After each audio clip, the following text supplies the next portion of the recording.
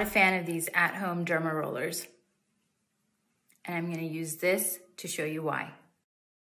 This is a close-up look at an at-home derma roller device. These little needles actually get dragged across the skin, creating tiny little cuts and scrapes into the skin. This, on the other hand, is a stamping microneedling device. You can see how the needles go in and out of the skin. I'm using this banana to show how the different needling devices can impact the skin. On the right, I'm using the stamping device, and on the left, I'm using the derma roller in the proper way that it's supposed to be used. You can see the control punctures on the right versus on the left, how the needles drag across the skin. This just shows how most people use derma rollers in a pretty haphazard fashion. You can see how the skin can get really traumatized by dragging of the derma roller, versus the stamping device is much more controlled. Derma roller use can lead to scars, hyperpigmentation, and infection in unsterile environments.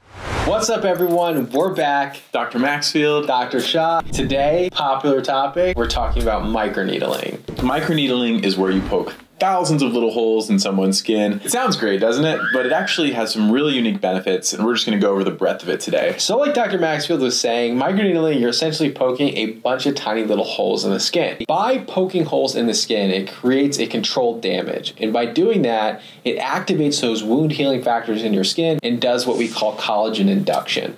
So by causing trauma, you actually induce collagen production in a controlled fashion. So as long as this is done in a sterile, clean environment when you're poking holes in the skin, can actually have tremendous benefit. Right, and that's what microneedling brings to the table itself. Now, here's the whole other arm of microneedling. We know that the skin is first and foremost, like Dr. Shah said, a barrier. And half the battle of using active ingredients is actually getting them into and through the skin to be effective. So microneedling is also an awesome complementing tool to elevate other procedures. So you can use it with radio frequency, you can use it with minoxidil for hair growth, you can use it with PRP for hair growth, melasma, multiple other conditions, and it can elevate it so you have like not only better absorption, but plus this complementing mechanical side. It's a great team player.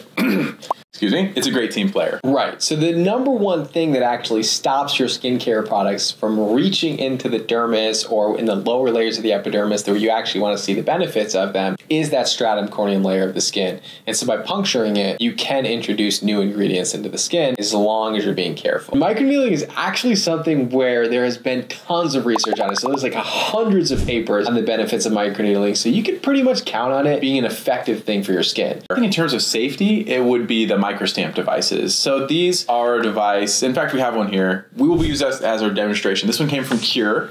This is a great, they call it micro infusion system. And so what you have here is you have your container. I've already poured a little of their serum into this. And then you take a disposable head. In this case, it's a disposable head with, I think, 24 karat gold needles. And then you let the serum infuse into the needles, diffuse into it. And then once it's ready, you have this disposable head and you stamp it. Now this one has the 0.5 millimeter depth. So it's kind of the same safety and depth in terms of like the lowest grade derma roll or derma pen. So the advantage of these micro infusion devices is that they poke through that stratum corneum. I would still be careful around the eye with these because this is the thinnest skin on the body, so you will get deeper penetration with this. But when you're using it on the rest of the face, you're breaking that stratum corneum and then you're able to infuse ingredients that a lot of times have difficulty penetrating the skin.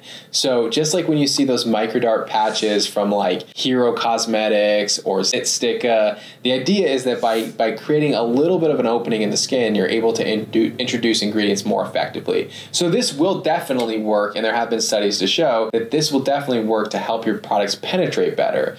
But how often are you changing these tips out? So I think is like you don't want to share this with somebody else. You want to make sure that you're cleaning the skin before, because they do come in like a sterile packaging. So if you're changing it out frequently, you're cleansing the skin before and afterwards, and you're not going too deep, especially around the eyelids, this could be a product that you're actually going to see some benefit with. But I'm still hesitant about the risk in making sure people are using these properly, because if the education is not there, then I'm worried that like people would use them incorrectly. Exactly. And I totally agree with that because I think I kind of get excited. I think I get more excited than No, you love this stuff. I love the at-home devices because I think, honestly, I just love the tech. And I love the idea that people can have these things available to them because, honestly, they're kind of hard to come by. The safety thing is always there because we just see people doing very irresponsible things. And so, you know, if we're going to have nice things at home, just be a grown-up about it and use them correctly, you know? This is why we can't have nice things. No, I mean, that's why I'm a big fan of like LED masks at home and other devices like radio frequency devices at home. I do think they have benefit, and we do want to empower you to do things at home, but just do them safely. So just watch this video and then you'll know how to do them safely. I think this is a good option if you want to help to infuse your skincare products better. Make sure you're changing out the tips regularly. I mean, I think most people, I want to make sure they're using it correctly. This is something I'm excited about, but I'm more cautious and hesitant than you are excited. Like, he's super excited about this, and I'm like, I like it because I know it's going to work, but I also am hesitant because I want to make sure people are using it right.